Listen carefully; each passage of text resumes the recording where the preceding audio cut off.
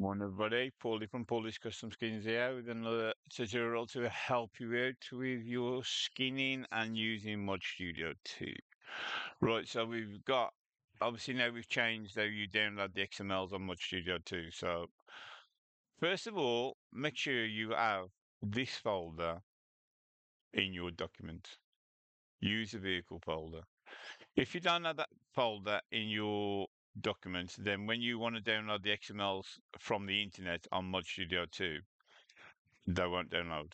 So you must have that folder on your computer in your documents. So that's the first thing. Right, now the next thing, if you've got a mod that is unlocked, so you will open the mod up. Oh, look, so hang on. Now this is Smarty's Paystar truck re-release recently. So you'd have these normally, these files like this, if your mod's unlocked. So basically take them files out there like that. Drag them into your folder that you made on your desktop, so we just made one here, just paste our test. So you'll open ModStudio up, STS tools, vehicles, add vehicle. From folder, you then search on your desktop for said folder that I'll just put up wherever it is. Paste our test. So it should be paste our test, yeah. Then that'll come up then, that's your truck. Then you'll add that into your logs out, into your ModStudio, do the necessary stuff that you want to do.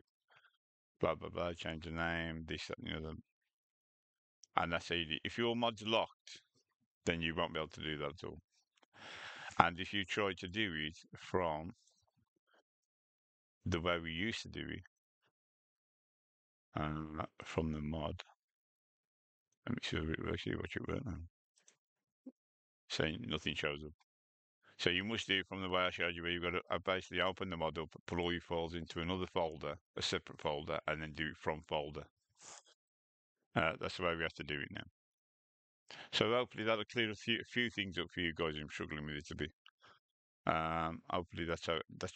If there's anything else you need to know, obviously ask in ModStudio2 Discord, or if you need any more, if you think any mod tutorials need refreshing or whatever, then let me know on Discord or whatever, and then obviously I'll refresh the videos. The videos should be straightforward, to be honest, because I tried to keep them nice and short for you. So hopefully that'll help you. So good luck and speak to you all soon. Take care.